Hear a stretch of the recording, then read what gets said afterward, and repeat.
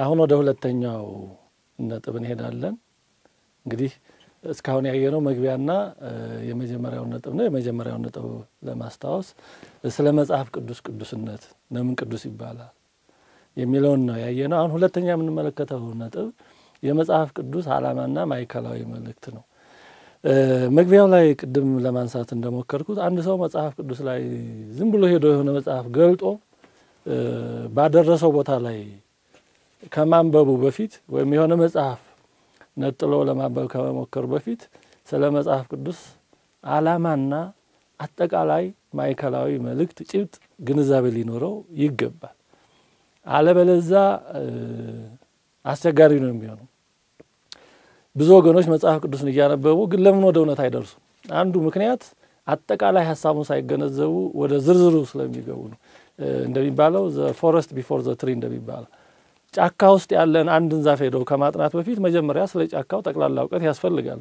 ጫካው የተላይ ነው ያለው አካባቢው ሁኔታ ያለበት ቦታ ሁኔታ ያየሩ ጠባይ የመሳሰለው መቼም በዛ ሙያ ያለው የበለጠ እንደሚያውቁትና እንደሚያወራሩት ያስፈልጋል አጠቃላዩ ነገር ላይ የሆነ መረጃ ከያዙ በኋላ አንዱ ዛፍ ወይም የተወሰኑ ዛፎችን ወደ ማጥናት ቢከር ጥሩ ሊሆን ይችላል አለዛ ጫካ ውስጥ ቢጠፋከው መገኛም ላይ ኖረው ይችላል አካባቢውን ካላወቀ ልክ መጽሐፍ ቅዱስ ላይ እንደዚሁ ነው ስለ መጽሐፍ ቅዱስ አጠቃላይ ግንዛቤ ሳይኖራቸው ሄደው አንድ ጥቅስ ላይ ወይ አንድ መጽሐፍ ላይ እናጠናለን ሲሉ ልክ ጫካ ውስጥ ገብተው እንደሚጠፋ ሰው ይሆናል በተለያዩ ዘመናት ጫካ ውስጥ ገብተው በዛው እንግዲህ እንደዛሬው ዘመን ሞባይልም የመሳሰሉ መገናኛ ዘዴዎችና ነገሮች ሳይኖሩ ጫካ ውስጥ ገብተው የጠፉ ብዙ ወገኖች አሉ ልክ እንደዛው መጽሐፍ ቅዱስ ውስጥም ገብተው የሚጠፉ ብዙ ወገኖች አሉ ስለዚህ ይሄ እንዳይሆን ስለ መጽሐፍ ቅዱስ ዓላማ አጠቃላይ ምንነት ግንዛቤ ያስፈልጋል እንግዲህ የመጽሐፍ ቅዱስ ዓላማና አጠቃላይ ማይከላዊ መልእክት አንደኛው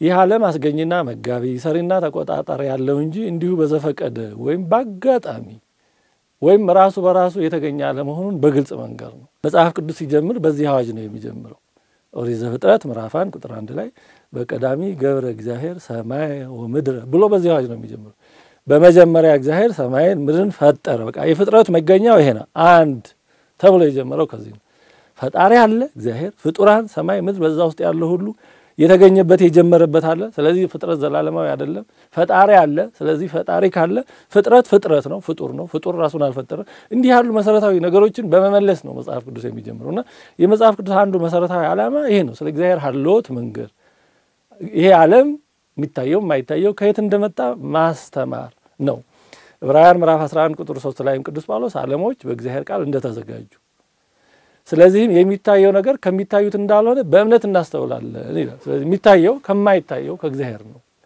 እንግዲህ የመጽሐፍ ቅዱስ አንዱ መሰረታዊ ዓላማ አንድ ሰው መጽሐፍ ቅዱስን ሲያነብ ሊጠብቅ የሚገባው ነገር አንዱ ስለ እግዚአብሔር ፈጣሪነት ሌሎች ደግሞ የተፈጠሩ የተገኙ ስለመሆናቸውና ከዚህ ጋር ስለተያያዙ ነገሮች ነው አንዱ ይሄ ነው ሁለተኛ የመጽሐፍ ቅዱስ መሰረታዊ ጭብጥና መልእክት የሰው ልጅ ከእግዚአብሔር ጋር ህብረት እንዲኖርና በህይወት እንዲኖር መንገዱን መምራት ነው ሰው ነፃ ፈቃድ አለው እግዚአብሔር አያስገድድም እኔ ህይወት ስለሆንኩ ከኔ ጋር የግድ በህይወት ኑሮ አይልም ህይወት የምርጫ ጉዳይ ስለሆነ ስለዚህ እግዚአብሔር ህይወት መሆኑን ይናገራል የህይወትን መንገድ ያሳያል እኔ መንገድ ህይወትም ነኝ ብሏል ስለዚህ ከኔ ጋር ኑሩ ወደ እኔ መጣውን ወደ ውጭ አላወጣውም ይያለ ይሄን ሁሉ ተስፋ ሰጥቷል ህይወት ራሱ ተገልጦ አይተነዋል ቅዱስ ዮሐንስ ወንጌላዊ በመልእክቱ እንደጻፈው አየነው ከሱ ጋር አብረን በላን ጠጣን ዳሰስ ነው እንዳለ እንግዲህ ህይወት ይሄን ያክል ወደኛ ቀርቧል ህይወቱን ሰጥቶናል ሞታችንን ሞቶ ህይወቱን ሰጥቶናል ዘዚአነ ሞተ ነሳ ወንቲያዊ ህይወት ወሃበን እንዳለ ቅዱስ ኤፍሬም ሶሪያዊ በውዳሴ ማርያም ላይ ስለዚህ ሞታችንን ሁሉ ወስዶ የሱን ህይወት ሰጥቶናል ስለዚህ የመጽሐፍ ቅዱስ ዋና ዓላማ እግዚአብሔር ህይወት መሆኑን ህይወትንም ደግሞ የሰጠን መሆኑን ህይወት ሩቅ አለ መሆኑን የህይወት መንገድ በእጃችን ላይ መሆኑን ማሳየትና በዚህ ህይወት መንገድ እንድንሄድ መምራት ማበረታታት ተስፋ መስጠት እና ወደ ህይወት ማድረስ ነው ዮሐንስ ወንጌል ምዕራፍ 20 ቁጥር 30 እስከ 31 ላይ ቅዱስ ዮሐንስ ወንጌላዊ መልእክቱን ስለጻፈበት መሰረታዊ ነገር ሲያስረዳ ኢየሱስም በዚህ መጽሐፍ ያልተጻፈ ሌላ ብዙ ምልክት በደቀ መዛሙርቱ ፊት አደረገ ይልና ነገር ግን ኢየሱስ እርሱ ክርስቶስ የእግዚአብሔር ልጅ እንደሆነ ታምኑ ዘንድ አምናችሁም በስሙ ህይወት ይሆንላችሁ ዘንድ ይሄ ተጽፏል እንግዲህ ወንጌል የተጻፈው ለኛ ጠቅላላ ዕውቀት ለመስጠት አለ ስለ እግዚአብሔር ጀነራል ኖሌጅ ጠቅላላ ዕውቀት ለመስጠት አለ ስለ ፍጥረት ጠቅላላ ዕውቀት ለመስጠት አለ መጽሐፍ ቅዱስ የተጻፈው ህይወት የሆነውን እግዚአብሔርን አውቀን ሕይወት ይሆንልን ዘንድ ነው። አንድ ሰው መጽሐፍ ቅዱስን ሲያነብ ለማግኘት የሚጠብቀው ነገር ዕውቀት የሕይወት ዕውቀት መሆን አለበት እንጂ ዝም ብሎ ስለማይመለከተው ነገር ከመጽሐፍ ቅዱስ መጠበቅ የለበትም። እግዚአብሔር ስለ ስነ ፍጥረት በአንድ ምዕራፍ ጥንቅቅ አድርጎ የጨረሰው ለዚህ እንጂ ስለ ከዋክብት ብዛት፣ ስለ መሬት ስፋት፣ ስለ መሬት ጥልቀት፣ ስለ ውቅያኖስ ስለዚህ ሁሉ መዘርዘር እግዚአብሔር አጥቶት አይደለም። ግን ያ ዋናው የሕይወት ዕውቀት አይደለም። ብናውቀው ጥሩ ነው፣ ክፋት የለውም፣ ተጨማሪ ነው። ዋናው ግን የሕይወት ዕውቀት ከእግዚአብሔር ጋር የሚያደርሰው የሚያገናኘው ዕውቀት ነው። መጽሐፍ ቅዱስ የተጻፈው ይሄን ዋና ዕውቀት ለመስጠት ነው። ቅዱስ ጳውሎስ ደቀ መዝሙሩን ጢሞቴዎስን መዳን የሚገኝበትን ጥበብ ሊሰጡ የሚችሉ ቅዱሳት መጽሐፍትን አውቀሃል ነው። ምን አይነት መጽሐፍትን ምን አይነት ጥበብ የሚሰጡህን አለ? መዳን የሚገኝበትን ጥበብ። ስለዚህ መጽሐፍ ቅዱስ የሚሰጠን ጥበብ መዳንን ነው። ከዚህም በላይ ጥበብ የለም። ቀዳሚሃ ለጥበብ ፈሪሃ እግዚአብሔር እንደተባለው እግዚአብሔርን ከመፍራት እግዚአብሔርን ከመውደድ ይሄ ደግሞ ሕይወት ስለሆነ ከዚህ በላይ ጥበብ ስለሌለ ቅዱሳት መጽሐፍት የሚሰጡን ጥበብ መዳን የሚገኝበትን ዕውቀት ነው የሚሰጡን። ይሄን ሁሉ አጠቃሎ የዮሐንስ መጥምቅ አባት ዘካርያስ አንደበቱ ተከፍቶ ዮሐንስ ልጁ ዮሐንስ ይባል ብሎ ስሙ በሚወጣበት ጊዜ ሲጽፍ ልክ አንደበቱ እንደተከፈተ በጸለየው ጸሎተ ዘካርያስ ተብሎ በሚታወቀው ከ15ቱ ጸሎተ ነቢያት አንዱ ነው። አብይ ጾም አሁን ጸሎተ ዘካርያስ በቤተክርስቲያናችን ቅዳሜ ለእሑድ ባለው ልዩ የሆነ ቤተክርስቲያን አገልግሎት በዜማ ከሚደርሱት ከ15ቱ የነቢያት ጸሎት አንዱ ነው እና በዚህ ላይ ምን ብለዋል? እንደዚህም የኃጢአታቸው ስርየት የሆነውን የመዳን ዕውቀት ለሕዝቡ ትሰጣለህ። ምን ዕውቀት? የመዳን ዕውቀት። ስለዚህ ከመጽሐፍ ቅዱስ የሚሰጠን ዕውቀት የመዳን ዕውቀት ነው። የመጽሐፍ ቅዱስ አጠቃላይ ዓላማ ጭብጡ የመዳንን ዕውቀት መስጠት ነው።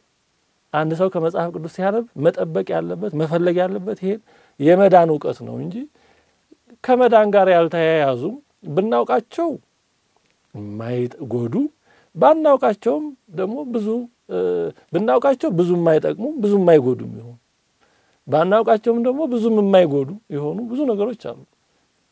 እነዛ በተለያየ ሂደት በምርምር በጥናት በሕይወት ልምድ ሊገኙ ይችላሉ። ዋና የመጽሐፍ ቅዱስ ዓላማ ግን የመዳንን ዕውቀት መስጠት። ሁለተኛ ነው። ሶስተኛው ስለ ሕይወት ምንነትና ስለ ወደፊቱ ተስፋችን በግልጽ መንገር ነው። ወዴት ነው ምን ሄደው? ለምን እንኖራለን? ለምንስ ሞታለን? ለምንስ እንሞታለን? ከሞትስ በኋላ ምን አለ ስለሚለው መጽሐፍ ቅዱስ በደም ግልጽ አቅጣጫውን አቅዱን ፕላኑን ካርታውን በሚገባ ይነግረናል። ዮሐንስ ወንጌላዊ በመልእክቱ ላይ ይህንን ሲናገር ምን ይላል? ስለ ሕይወት ቃል ከመጀመሪያ የነበረውንና የሰማነውን በዓይኖቻችንም ያየነውን የተመለከትነውንም እጆቻችንም የዳሰሱትን እናወራለን። ስለምን? ስለ ሕይወት ቃል ሕይወትም ተገለጠ አይተንማል እንመሰክርማለን። ከአብ ዘንድ የነበረውንም ለእኛም የተገለጠውን የዘላለምን ሕይወት እናወራላችኋለን። ይሄ ነው የመጽሐፍ ቅዱስ ዋና ዓላማ። ስለ ሕይወት ስለ ዘላለማዊ ሕይወት ማውራት። ከመጽሐፍ ቅዱስ አንድ ሰው ሊጠብቅ የሚገባው ዕውቀት ይሄን ነው። ስለ ዘላለማዊ ሕይወት ነው መጽሐፍ ቅዱስ የሚነግረን። የተጻፈው ያን እንዲያሳየን ስለሆነ እናንተም ደግሞ አለ ቅዱስ ዮሐንስ እናንተን ደግሞ ከኛ ጋር ህብረት እንዲኖራችሁ ያየነውና የሰማነው ለእናንተ ደግሞ እናወራላችኋለን። ስለዚህ ወንጌላውያን ወንጌልን የጻፉት መልእክታትን የጻፉት በአጠቃላይ ቅዱስ መጽሐፍ የጻፈው ስለ ሕይወት ስለ ወደፊቱ ተስፋችን ለመንገር ነው። ሌላው የጌታችን የኢየሱስ ክርስቶስ ሰው መሆን እንደ እንግዳ ደራሽ እንደ ውሃ ፈሳሽ ድንገተኛ ሳይሆን በእግዚአብሔር መለኮታዊ አቅድ አስቀድሞ የተዘጋጀ መሆኑን በሚገባ የሚያሳይ ነው። እግዚአብሔር ሰው የሆነው በድንገት አይደለም። ክርስቶስ ሰው ሆኖ የተገለጠው በሆነ ጊዜ ልክ አንድ ችግር ሲፈጠር ሰዎች ተሰባስበው ወይም አንድ ሰው በራሱ ምን ላድርግ ብሎ በቃ ይሄን ላድርግ ብሎ እንደሚወስነው ግብታዊ ውሳኔ አይደለም። ይሄን በብሉይ ኪዳን አስቀድሞ እግዚአብሔር በሐዲስ ኪዳን ስለሚያደርገው እቅድ ዲቫይን ፕላን መለኮታዊ አቅድ በብሉይ ኪዳን በሚገባ አስቀምጧል። ስለዚህ የብሉይ ኪዳን አጠቃላይ ሐሳብ መልእክት አምላክ ሰው ሆኖ በሐዲስ ኪዳን ምን እንደሚያደርግ ቀድሞ የሚያሳይ ነው። ልክ አንድ ቤት ተሰርቶ ከማለቁ በፊት ወይም ከመሰራቱ በፊት ገና መጀመሪያ ያ ህንጻ ወይም ያ ቤት ስንት ደረጃ እንደሚኖረው መስኮቱ፣ መስታወቱ፣ ከፍታው ሁሉ ነገር አስቀድሞ ባለሙያዎች ይሰሩና በወረቀት ላይ ወይም በስሪዲ ያሳያሉ። አሁን ያ ወረቀት ላይ የሚታየው የወደፊቱ ቤት ሲያልቅ የሚሆነው ራሱ ቤቱ አይደለም። ግን ያን ያየ ሰው ቤቱ ሲያልቅ ምን እንደሚሆን መረዳት ይኖረዋል። በኋላ ቤቱም ተሰርቶ ሲያልቅ ልክ በዛ መሰረት መሆን አለ መሆኑን መገምገም ይችላል። ብሉይ ኪዳን እንደዛ ነው። ስለዚህ የመጽሐፍ ቅዱስ በተለይ የብሉይ ኪዳን አንዱ ዋናው ዓላማ እግዚአብሔር በሐዲስ ኪዳን ምን ሊሰራ እንዳሰበ ቀድሞ እቅዱን ቁጭ አድርጎ አሳይቷል ሐዲስ ኪዳን ደግሞ የዛ እቅድ አፈጻጸም ልክ እንደ ቤት አሰራር ቅድም ለማሳያንሳት እንደሞከርኩት ልክ ብሉይ ኪዳን እንደ ዲቫይን ፕላኑ ነው አቅዱ ነው ስሪዲው ነው ሐዲስ ኪዳን ደግሞ ራሱ ቤቱ ቆሞ የታየበት ስለዚህ መጽሐፍ ቅዱስ አጠቃላይ አንዱ ዓላማው እግዚአብሔር የሚሰራው ስራ ድንገተኛ ለመሆኑ ቀድሞ በማይመረመር አምላካዊ ምስጢሩ ያሰበው በነቢያቱ የገለጠው በሐዲስ ኪዳን ደግሞ ራሱ እግዚአብሔር ሰው ሆኖ በተግባር የገለጠው መሆኑን የሚያሳይ እግዚአብሔር ስራ ሁሉ የታመነ ድንገተኛ ሳይሆን አስቀድሞ በአምላካዊ አቅዱ የተቀመጠ የተዘጋጀ የማይመረመር ድንቅ በቃላት ተከናውኖ ሊገለጥ የማይችል ባንክሮ ብቻ ቢያወጡትና ያወረዱ ህይወት ምግብ ስንቅ የሚሆን መሆኑን የሚያሳይ ነው አጠቃላይ ስለ ሰው ልጆችና እግዚአብሔር ግንኙነት በታሪክ በህግ ያስተምራል በታሪክ ያስተምራል በጥበብ በቅኔ ያስተምራል በዚህና በመሳሰሉት ሰዎችን ወደ እግዚአብሔር ማቅረብ ህይወት የሆነውን እግዚአብሔርን ለሰዎች ማስተዋወቅና ሰዎችም ይህን አውቀው ህይወት እንዲኖራቸው መርዳት መምራት ነው የመጽሐፍ ቅዱስ አጠቃላይ ዓላማ እንግዲህ ሰው መጽሐፍ ቅዱስን ሲያነብ በዚህ ዓላማ እንዲያነበው ይገባል ይጠበቃል አለዛ ከዓላማ ውጭ ለሆነ ነገር መጽሐፍ ቅዱስን ቢያነብ አንድ ሰው ምናልባት የሚፈልገውንም ላይ ያገኝ ይችላል ከዛም ባሻገር ወደ ተሳሳተ መንገድም የሚሄድ እድሉ ሰፊ ሊሆን ይችላል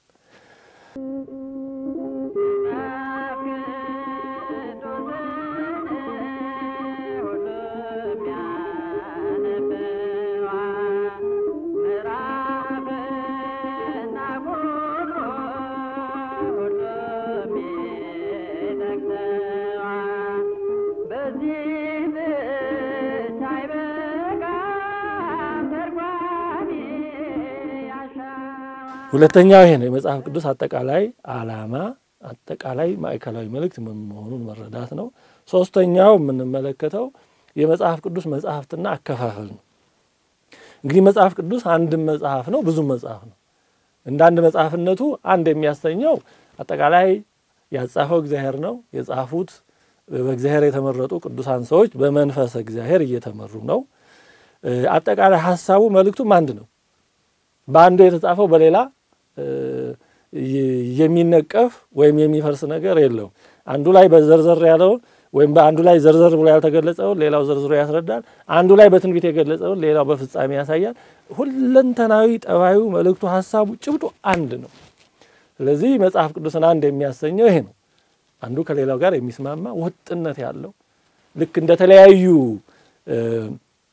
አንድ ድምጽ እንደሚሰጡ የተለያዩ የመዝሙር መሳሪያዎች ማለት ነው ለምሳሌ በገና 10 አውታር አሉት ግን የሚያቀሰው እነዛን 10 አውታሮች በአግባቡ ሲደረድራቸው አንድ የሆነ ጣዕመ ዝማሬ ጣዕመ ዜማ ያወጣሉ ግን የሚያቀሰው ሊደረድረው ግን ይገባል ስለዚህ መጽሐፍ ቅዱስም ብዛታቸው በውስጡ ያሉት መጽሐፍት ብዙ ናቸው ግን በአግባቡ በጥበብ እግዚአብሔር ሆኖ ልክ እነዛን በገና አውታሮች ሲደረድራቸው ጥሩ ጣዕመ ዜማ ተመስጦን የሚያመጣ ጣዕመ ዜማ እንደሚፈጥሩና እንደሚመግቡ ሁሉ መጽሐፍ ቅዱስንም እንዲህ ባለ ሁኔታ የሚረዳ ሰው ድንቅ የሆነ ጣዕም በውስጣቸው ስለሚያገኝባቸው አንድ ናቸው ልክ እንደተለያዩ አውታሮች ናቸው ስለዚህ መጽሐፍ ቅዱስ አንድ መጽሐፍ ነው ብዙ ነው የሚያሰኘው ደግሞ ውስጡ አንድ መጽሐፍ አይደለም የብዙ መጽሐፍት ቀደም አድርገን ለማየት እንደሞከርነው በተለያዩ ዘመንና የተጻፉ መጽሐፍት አንድ መድበል ነው በተለያዩ ሰዎች የተጻፉ መጽሐፍት አንድ መድበል ነው ጥርቅም ወይም ስብስብ ነው እንጂ አንድ መጽሐፍ አይደለም ስለዚህ መጽሐፍ ቅዱስ አንድ መጽሐፍ ነው ብዙ መጽሐፍ ነው እንግዲህ መጽሐፍ ቅዱስ ሁለት ዋና ዋና ክፍሎች አሉት እንደሚታወቀው አንደኛ የብሉይ ኪዳን መጽሐፍት ናቸው ሁለተኛዎቹ ደግሞ የሐዲስ ኪዳን መጽሐፍት ናቸው እንግዲህ የብሉይ ኪዳን መጽሐፍት ቅድም ለማንሳት እንደሞከርኩት ከኢየሱስ ክርስቶስ ስጋዊ ሰው ሆኖ ከመገለጡ በፊት የነበሩትን ዘመናት የሚዳስሱ በነዛ ዘመናት በተለያዩ ዘመናት የተጻፉ መጽሐፍት ናቸው እንግዲህ ከሰው ልጆች መፈጠር ከ5500 ዓመት አጠቃላይ ከዓለም መፈጠር ጀምሮ እስከ ክርስቶስ ሰው መሆን የነበረውን ዘመን የሚዳስሱ መጽሐፍት ናቸው የፍጥረታትን አፈጣጠር ስለ ሰው አፈጣጠርና ወዳደ ከዛ በኋላ ሰው ምን እንደሆነ በምድር ላይ ሰው ከኖህ ጀምሮ የኖህ ሶስቱ ልጆች ምድር እንደተከፋፈሉ ሰው እየበዛ እንደሄደ እየበዛ ሲሄድ ኃጢአቱን መብዛቱን ከዛ ቋንቋ መደበላለቁን የጥፋት ውሃ መምጣቱን እንዲህ ያለን ሁሉ እስከ ክርስቶስ ሰው ሆኖ መምጣት ድረስ ያለውን የሚያስረዱ መጽሐፍት ናቸው በአራት ወገን ይከፈላሉ አንደኛዎቹ የሕግ መጽሐፍት ናቸው ወይም የሙሴ መጽሐፍት የሚባሉት ኦሪት ዘፍጥረት ዘጸአት ኦሪት ዘሌዋውያን ኦሪት ዘኍልቍና ኦሪት ዘዳግም ሁለተኛዎቹ መደቦች ደግሞ የታሪክ መጽሐፍት ናቸው ከሕጉ ቀጥሎ እግዚአብሔር ያስተማረው በታሪክ ደጋግ ሰዎች ከእግዚአብሔር ጋር ቢኖሩ ምን ጥቅም አገኙ ምን አይነት በረከት ምን አይነት መልካም ነገር አገኙ ብሎ በታሪክ ያስተምራል ሕጉን የተገበሩ ሰዎች በሕጉ እንደታዘዘው የሄዱ ሰዎች ምን ተጠቀሙ በአንጻሩ ደግሞ ከሕጉ የወጡ ሰዎች ደግሞ ምን ተጎዱ ብሎ በታሪክ በተግባር የሚያስተምሩ ስለዚህ በታሪክ ያለው የተጠቀሙት ሕጉን የጠበቁት ብቻ ሳይሆኑ የተጎዱት ሕጉን ያፈረሱትም አሉ ሁለቱም ያስተምራሉ በታሪኩ ከእግዚአብሔር ጋር ሄደው ጥሩ ነገር የገጠማቸው እንደኛ ብትኖሩ እናንተም እኛ ያገኘነው በረከት ታገኛላችሁ ብለው በታሪክ ያስተምራሉ በተቃራኒ የሆኑት ደግሞ እኛ በሄንበት መንገድ ብትሄዱ በእኛ የደረሰው ክፋት መቅሰፍት እናንተም ጋር ይደርሳል ብለው ታሪኩ ራሱ አፋውጥቶ የሚናገር መምህር ነው እንግዲህ በዚህ ውስጥ ያሉት መጽሐፍት በዛ ያሉ ናቸው ከመጽሐፍ ኢያሱ ወልደ ነዌ ያሉት እንደ መጽሐፈ ሩት እነዚህና እነዚህን የመሳሰሉት በሙሉ እንደ መጽሐፈ ሄኖክ መቃብያን እንዲህ ያሉት በሙሉ በአጠቃላይ ወደፊት ራሱ በየመጽሐፍቱ ጊዜ እግዚአብሔር በሚሰጠን ጊዜ በየመጽሐፍ ስንደርስ ስለሚብራሩ ዝርዝራቸው ያን ጊዜ ይታያል ግን በአጠቃላይ ከመጽሐፈ ኢያሱ ወልደ ነዌ ያሉት ታሪክ ነክ የሆኑ መጽሐፍት በሙሉ የታሪክ መጽሐፍት በሚለው መደብ ውስጥ ያሉ ናቸው ሶስተኛዎቹ መደቦች ደግሞ ወይም ሶስተኛዎቹ መጽሐፍት አይነቶች የጥበብ መጽሐፍት የሚባሉት ናቸው እነዚህ ደግሞ ከሕጉና ከታሪኩ ቀጥሎ ጥበባዊ በሆነ መንገድ እግዚአብሔር በተለያዩ ሰዎች እያደረ ፈቃዱን የገለጠበትና ሰውን ያስተማረበት ነው ግን እንደ ታሪኩ የሰዎች ታሪክ አይነት አይደለም ገሌ እንዲሆነ እግዚአብሔር ጋር ሄደ ተጠቀመ ከእግዚአብሔር ተለየ ተጎዳ በሚል መልኩ ሳይሆን በቅኔ ፈሊጣዊ በሆነ አነጋገር በተረትና በምሳሌ በመዝሙር የሚያስተምሩ ናቸው በዚህ ውስጥ ያሉት ለምሳሌ መጽሐፈ ኢዮብ መዝሙረ ዳዊት መጽሐፈ ምሳሌ መጽሐፈ ተግሳጽ እንደ መክብብ መኃልየ የመሳሰሉት መጽሐፈ ጥበብ መጽሐፈ ሲራክ እነዚህ በጥበብ መጽሐፍት ውስጥ ነው የሚመደቡት እያንዳንዱ መጽሐፍ ደግሞ ልንረዳቸው የሚገባው በዛው መደባቸው ጠባይ ነው ለምሳሌ የታሪክ መጽሐፍትን ስንረዳና የጥበብ መጽሐፍትን ስንረዳ በአንድ አይነት መንገድ አለ የምንረዳው ለምሳሌ መጽሐፈ መክብብንና መጽሐፈ ኢያሱን በአንድ አይነት መንገድ ልንረዳው አንችልም ያ ታሪክ ነው የሚያስተምርበት የራሱ መንገድ አለው ይሄ ደግሞ የፍልስፍና መጽሐፍ ነው ልንረዳበት ልንተረጉምበት የሚገባው ደግሞ የራሱ የሆነ ፈሊጥ መንገድ አለ እና መጽሐፍቱን በየመደባቸው መረዳትም ያስፈልጋል አራተኛዎቹ የነቢያት መጽሐፍት ወይም የትንቢት መጽሐፍት ናቸው አራቱ ታላላቆቹ ነቢያት ኢሳይያስ ኤርምያስ ዳንኤልና ሕዝቅኤልና የ12ቱ ደቂቀ ነቢያት አጠቃላይ 16ቱ ማለት ነው እንግዲህ የብሉይ ኪዳን መጽሐፍት በአጠቃላይ በዚህ በአራት መደብ የሚከፈሉ ናቸው የሐዲስ ኪዳን መጽሐፍት ደግሞ እንደሚታወቀው ከክርስቶስ ሰው መሆን ጀምሮ ያለውን ዘመን የሚሸፍኑ በክርስቶስ ስጋዌ በሰው መሆን ጀምረው ከዚህ ጀምሮ እስከ ዳግም ምጽአት ድረስ ያለውን ዘመን የሚጠቀልሉት መጽሐፍት የሐዲስ ኪዳን መጽሐፍት ይባላሉ እነዚህም እንደዚሁ እንደ ብሉይ ኪዳን መጽሐፍት አራት ወገን ናቸው የመጀመሪያዎቹ ወንጌል ናቸው እንደሚታወቁት አራት ወንጌሎች ሁለተኛው የታሪክ ክፍል ነው ልክ አቅዱ ስትራክቸሩ እንደ ብሉይ ኪዳኑ ነው የሐዲስ ኪዳኑ ልክ በብሉይ ኪዳን በሕግ እንደ የሕግ መጽሐፍት መጀመሪያ እንዳሉ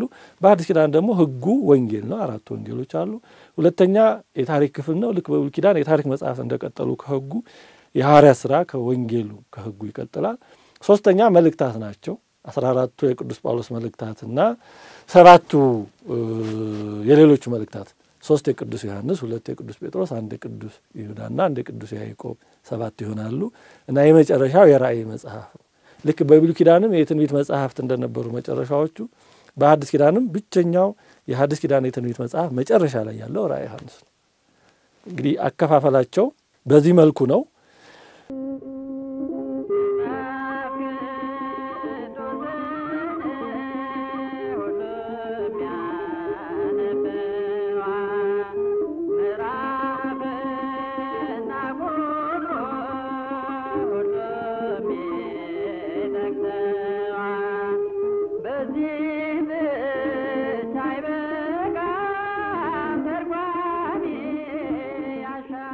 አራተኛ የመጽሐፍ ቅዱስ ጥናት መሰረታዊ መርሆችን ነው እምናየው መሰረታዊ የሆኑ መርሆች ምንድናቸው?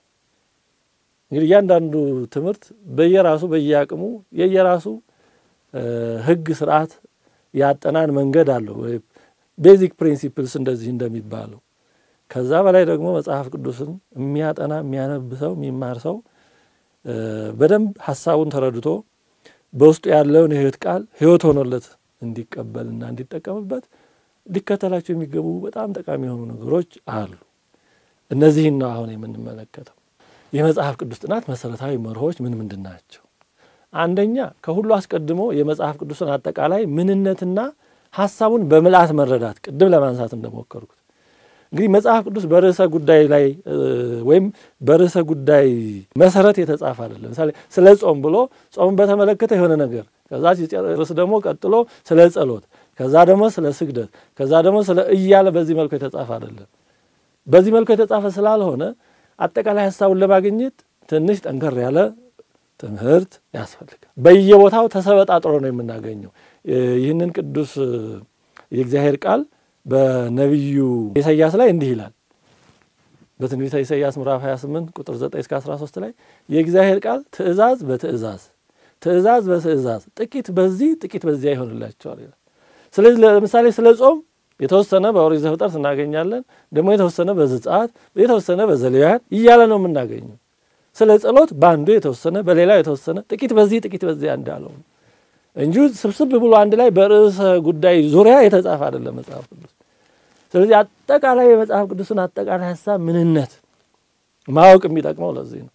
አንድ ቦታ ስለ አንድ ነገር ያለውን ሌላ ቦታ ስለዛው ጉዳይ ካለው ጋራ አጠቃላይ መረዳት ያስፈልጋል። አለዛ አንድ ቦታ ያለችውን ብቻ አንጠልጥሎ ወደ ስህተት መሄድ ስህተት ላይ ወደቅ እንዳይገጥም አጠቃላይ የመጽሐፍ ቅዱስን ሐሳብ ጭብጥ ምንነት መረዳት በጣም በጣም መሰረታዊ ነገር ነው። ሁለተኛው መጽሐፍ ቅዱስ በውስጡ ተቃርኖ እንደሌለበት ማመንና ማወቅ ያስፈልጋል። መጽሐፍ ቅዱስ ምናልባት የተወሰኑ ምዕራፍና ቁጥሮች ወይም ገጽ ምንባቦች ለኛ ሰናያቸው የሚጣሉ የሚቃረኑ የሚጣረሱ ሊመስሉ ይችሉ ይሆናል። ግን በጭራሽ የኛ ዕውቀት ጉድለት የኛ አለመማር ካልሆነ በስተቀር በመጽሐፍ ቅዱስ ውስጥ አንድም እርስ በርሱ የሚቃረን እርስ በርሱ የሚለያይ የሚጠላ ሐሳብ ቃል የለም። ይሄንን አምኖ መጀመር የሚጠቅመው ለምንድን ነው? አንድ ሰው ይሄንን አምኖ ከጀመረ ልዩነቶች እንኳን ያሉ ቢመስል ለምን ብሎ ወደ መፈለግና ከዛ ወደ ማግኘት ወደ መረዳት ይሄዳል። ግን አስቀድሞ የሆኑ ቃሎች ከዚህና ከዛ ያሉትን ሲያያቸው የሚለያዩ መስለው ሲታዩ አይ በቃ ይጣላል ብሎ ካቆመው ወደ መረዳቱ ሳይደርስ እዛው ላይ ያቆማል ማለት ነው። ስለዚህ አምኖ መጀመሩ ጥቅሙ ይሄ ነው። በመጽሐፍ ቅዱስ የሚጣሉ የሚመስሉ ወይ እርስ በርስ የሚለያዩ የሚመስሉ ግን ያልሆኑ ብዙ ነገሮች አሉ። ግን ፈጽሞ የሚጣላ ቃል ግን የለም። ትንሽ ማሳያዎችን እንመልከት። ተቃርኖ የሚመስሉ ግን ያልሆኑ ለምሳሌ መጀመሪያ የምንመለከተው ኦሪት ዘፍጥረት ምዕራፍ 46 ቁጥር 27 ላይ ያለውን ቃል እንዲህ ይላል። ከያዕቆብ ጋር ወደ ግብጽ የገቡት ሰዎች ሁሉ ከጉልበቱ የወጡት ማለት የልጆቹን ሚስቶች እንዲህ ሳይጨምር ከያዕቆብ በቀጥታ የተወለዱት ልጆቹ የልጅ ልጆቹ ማለት ከያዕቆብ ጋር ወደ ግብጽ የገቡት ሰዎች ሁሉ ከጉልበቱ የወጡት ከልጆቹ ሚስቶች ሌላ ሁላቸው 66 ናቸው ይላል። አሁን ይሄን ቁጥር እናያዝ 66 ይላቸዋል። በግብጽ ምድር የተወለዱለት የዮሴፍም ልጆች 2 ናቸው። ወደ ግብጽ የገቡት የያዕቆብ ቤተሰቦች ሁሉ 70 ናቸው ይላል። ያንኑ ምዕራፍ ሳይጨርስ 66 ብሎ የነበረውን 70 ያደርጋቸዋል። እንዴት 66 ብሎ ሲያበቃ እንዴት 70 ይሆናል? እንዲህ ያሉ የገጸ ንባብ ልዩነቶችን ሐሳቡን ለመረዳት ሳይፈልጉ ይዘው መጽሐፍ ቅዱስ ይጣላል ይያሉ በውጭ የሚቀሩ ሌሎችን በውጭ ለማስቀረት የሚደክሙ አሳዛኝ ሞኝ ሰዎች አሉ። ግን 66 ያለውና 70 ያለው የቆጠራቸውና ያልቆጠራቸው ሰዎች ይላሉ እንጂ ትክክል ነው። 66 የተባለው ትክክል ነው። ከከነዓን ወደ ግብጽ የሄዱት ከያዕቆብ በቀጥታ የተወለዱት ልጆቹና የልጅ ልጆቹ የልጆቹ ሚስቶች ሳይጨምር 66 ናቸው። እዛው ላይ 70 ያለው ግን እንግዲህ 66 የተባለው ከከነዓን ወደ ግብጽ የሄዱትን ነው። ሁለቱ የዮሴፍ ልጆች በግብጽ ነው የነበሩት። ስለዚህ 66 ውስጥ አልተቆጠሩ። ሁለት ሶስተኛ ዮሴፍ የሁለቱ ልጆች ማለትም የኤፍሬምና የመናሴ አባት ዮሴፍ በግብጽ ነው የነበረው። ስለዚህ ዮሴፍ ሁለቱ ልጆቹ ሲደመሩ ስንት ይሆናሉ? 3 ሲደመር 66 ከከነዓን የሚመጡት ጋር 3ቱ 66 ላይ ሲደመሩ ስንት ይሆናሉ? 69። አሁን 70 ለመሙላት ስንት ቀረ? 1 ቀረ። ያ ሰው ማን ነው? ያ ሰው ደግሞ ይሁዳ ነው። ይሁዳ ከያዕቆብ 12 ልጆች አንድ ነው። ለምንድን ነው ከ66 ጋር ያልተቆጠረው? ይሁዳ ያዕቆብ ወደ ግብጽ ሲሄድ ወደ ዮሴፍ ቀድሞ ሄዶ ቅድመ ሁኔታዎችን አመቻችቶ ነገሮችን አዘጋጅቶ አባቱን ለመቀበል እንዲችል ቀድሞ ተልኮ ነበር። ስለዚህ አንድ ላይ ከከነዓን ከወጡት ከ66 ጋራ ይሁዳ አልነበረም፣ ቀድሞ ግብጽ ሄዷል። ስለዚህ አሁን ይሁዳ የሚቆጠረው ግብጽ ካሉት ጋር ነው። ስለዚህ 69 ጋራ ይሁዳ አንድ ሲደመር 70 ይሆናል። ስለዚህ 66 ያለው ልክ ነው፣ 70 ያለው ልክ ነው ማለት ነው። 70 ሲል እነዚህን አራቱን ጨምሮ ነው። የሐዋርያት ሥራ ምዕራፍ 7 ቁጥር 14 ላይ ደግሞ ይሄንን ጉዳይ እንደገና ወደ ሌላ ነገር ላይ ቁጥር ይወስደዋል። የሐዋርያት ሥራ ምዕራፍ 7 ቁጥር 14 ላይ ዮሴፍም አባቱን ያዕቆብንና 75 የነበረውን ቤተ ዘመድ ሁሉ ልኮ አስጠራ ይላል። ስንቱን አስጠራ አለ? 75። 70 እንደምንም ሞልተን ነበረ፣ 75 አላቸዋል። ከየት ይምጡ አምስቱ? እንዲህ ያሉትን ይዘው ነው መጽሐፍ ቅዱስ እርስ በርሱ ይጣላል ይጋጫል እያሉ ሞኞችን ለማስደንገጥ ያው ያልተማሩ ወገኖቻችንን ለማስደንገጥ አንዳንድ ክፉ ሰራተኞች የሚሰሩት እንዲህ ያሉ ነገሮችን ይዘው ነው። አምስቱ ከየት መጡ ነው? አምስቱን የምናገኛቸው በኦሪት ዘኍልቍ ምዕራፍ 26 ከቁጥር 28 እስከ 37 ላይ አምስቱ እነማን እንደሆኑ እናገኛቸዋለን። 70 ላይ አምስቱ ሲደመሩ 75 የሚያመጡትን ማለት ነው። እነዚህ እነማን ናቸው? 3ቱ የዮሴፍ የልጅ ልጆችና 2 የልጅ ልጅ ልጆች ናቸው። እዚህ አሁን ያልኩት ምዕራፍና ቁጥር ላይ ይገኛሉ። ስለዚህ 3ቱ የዮሴፍ የልጅ ልጆችና 2ቱ የልጅ ልጅ ልጆች ሲጨመሩ 5 ይሆናሉ። 70 ጋር 5 75 ይሆናል። ስለዚህ እንደዚህ ገጸ ንባቡን ሲያዩት የቁጥር ልዩነት ያለው የሚጣላ የሚመስል ግን ወደ ውስጥ ስንገባ የሚለው የተለያየ ነገርን የተመለከተ የቆጠረው አንዱን አውጥቶ አንዱን አግብቶ ስለሚሆን እንጂ የሐሳብ የቁጥርም ምንም ልዩነት እንደሌለው እንረዳለን። ይሁዳ የሞተው ታንቆ ነው ወይስ ወድቆና አንጀቱ ተዘርግፎ የሚለውም እንደዚሁ በሁለት የመጽሐፍ ቅዱስ ክፍሎች ላይ በተለያየ መልኩ ተጽፎ እናገኘዋለን። በማቴዎስ 27:5 ላይ ይሁዳን በተመለከተ ሲናገር ብሩንም በቤተ መቅደስ ጥሎ ሄደና ታንቆ ሞተ ይላል። የሐዋርያት ሥራ ምዕራፍ 1 ቁጥር 18 ላይ ደግሞ ስለ ይሁዳ ሲናገር ይህም ሰው በአመጽ ዋጋ መሬት ገዛ፣ በግንባሩም ተደፍቶ ከመካከሉ ተሰነጠቀ፣ አንጀቱም ሁሉ ተዘረገፈ ይላል። እንግዲህ ታንቆ የሞተ ሰው እንዴት ብሎ ነው አንጀቱ የሚዘረገፈው? ታንቆ የሞተ ሰው አንጀቱ ይዘረገፋል? ይሄንን ይዘው ስለ ይሁዳ ሞት የተነገረው ይጣላል የሚሉ ወገኖች ነበሩ አሉም። ግን ለምን እንዲህ ተባለ? ሁለቱም እውነት ነው። ታንቆም ነው የሞተው፣ አንጀቱም ተዘርግፏል። ይሄን የምናገኘው በቤተክርስቲያን ታሪክ። ምክንያቱም መጽሐፍ ቅዱስ ስለዚህ ዝርዝር ስለ ይሁዳ ዝርዝር አሟሟት የሚጽፍ የይሁዳ ሕይወት ታሪክ አይደለም። መጽሐፍ ቅዱስ አስፈላጊ የሆኑ ነገሮችን ብቻ ነው የሚነግረን የሚያመለክተን። ስለ ይሁዳ አሟሟት ብዙ የተነገሩ ነገሮች አሉ። ዞሮ ዞሮ ግን ታንቋልም አንጀቱም ተዘርግፏል። ታንቆ ግን እለቱን ነፍሱ አልወጣችም። ጌታችን እስከሚያርግ ድረስ ቆይቶ ያ አሳልፈ የሰጠው አረገልህ ብለው ሲነግሩት እሱም ከደከመበት ተነስቶ ያለው ሲል አንጀቱ ሆዱ በጣም አብጦ ነበር። ስለዚህ እንደውም ፓፒያስ የተባለው የሁለተኛው መቶ ዓመት የቤተክርስቲያን ሊቅ ስለ ይሁዳ ሲናገር ሆዱ በጣም አብጦ ስለነበረ ሰረገላ በቀላሉ በሚያልፍበት ቦታ እንኳን እሱ ለማለፍ ይቸገር ነበር ይላል። በጣም ሆዱ አብጦ ነበር ይላል። ጌታ አሳልፎ ሰጥቶ መቼስ እንዴት ጤና ያገኛል? እና በዛን ጊዜ ጌታችን ሲያርግ ያለው ብሎ ሲነሳ ያብጦ የነበረው ሆዱ ተዘርግፎ ያው አንጀቱ ዝርግፍግፍ ብሎ ሞቷል። ስለዚህ ሁለቱም እውነት ነው። ታንቋልም አንጀቱም ተዘርግፏል። እንደዚህ ያሉ ብዙ ነገሮች አሉ። ገጸ ንባቡ ስናየው የሚጣላ ቢመስል ግን ውስጥ ስንገባ ስለተለያዩ ነገሮች አንድ ነገር በተለያየ ሁኔታ ወይ አንዱ ያልተናገረው ሌላው ስለሚናገረው እንጂ የሚቃረን እንዳልሆነ እንረዳለን። አንድ ሁለት ብንጨምር በኖህ ዘመን ስለሆነው ነገርም ደግሞ ሁለት የተለያዩ የሚመስሉ ነገሮች አሉ። ከኖህ ዘመን በኋላ የሰው ዕድሜ 120 ዓመት እንደሚሆን ይናገራል። ግን ከኖህ ዘመን በኋላ ከ120 ዓመት በላይ የኖሩ ሰዎች አሉ። ኦሪት ዘፍጥረት ምዕራፍ 6 ቁጥር 3 ላይ ምን ይላል? እግዚአብሔርም መንፈሴ በሰው ላይ ለዘላለም አይኖርም፣ እርሱ ሥጋ ነውና ዘመኖቹ 120 ዓመት ይሆናሉ ይላል። ግን ከኖህ ዘመን በኋላ ከ120 ዓመት በላይ የኖሩ ብዙ ሰዎች አሉ። ዘፍጥረት ምዕራፍ 11 ላይ ከቁጥር 12 እስከ 16 አርፋክስድም 130 ዓመት አርፋክስድም 135 ዓመት ኖረ፣ ቃይናንንም ወለደ። ቃይንም 130 ዓመት ኖረ፣ ሳላንም ወለደ። ቃይንም ሳላን ከወለደ በኋላ 330 ዓመት ኖረ ይላል። ስለዚህ ከጥፋት ውሃ ከኖህ ዘመን በኋላ የሰው ዕድሜ 120 ዓመት ነው ከተባለ በኋላ 330 ዓመት ይኖራሉ እና አብርሃም 135 ዓመት ነው የኖሩት ስለዚህ የሰው ዕድሜ 120 ነው ብሎ ነበር ግን ከዛ በላይ የኖሩ ሰዎች አሉ ራሱ በመጽሐፉ የተጻፈው ቃል አልተፈጸመም ይላሉ ይሄ ግን አይደለም አለመረዳት የሰው ዕድሜ 120 ዓመት ይሆናል ያለው ከጥፋት በኋላ የሰው ዕድሜ በ120 ይገደባል ማለት አይደለም የጥፋት ውሃን እስከማመጣ ድረስ 120 ዓመት ነው የሚቀረው ማለት ነው